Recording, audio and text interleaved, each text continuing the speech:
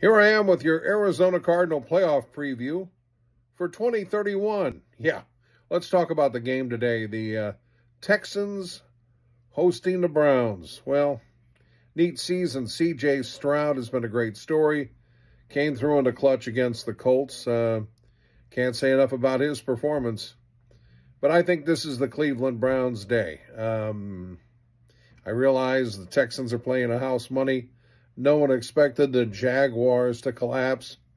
But not only is Joe Flacco avoiding the mistakes and the turnovers, but for a 38-year-old guy who's never been described as a mobile quarterback, he's made some moves. His pocket awareness is great. His elusiveness, believe it or not, elusiveness. I know. Joe Flacco elusiveness? Well, there's a little bit of that to his game that I've seen. Anyway, Amari Cooper coming back, and a good Cleveland running game. And then Myles Garrett, I think, is going to make Mr. Stroud feel like a rookie. He hasn't looked like a rookie for much of the season, but Myles Garrett makes veterans look like rookies. So, you know, I know they're probably going to try and double him, take him out of the equation, but I think this is Cleveland's day. And I realize it's always scary because Cleveland seems to be a little cursed.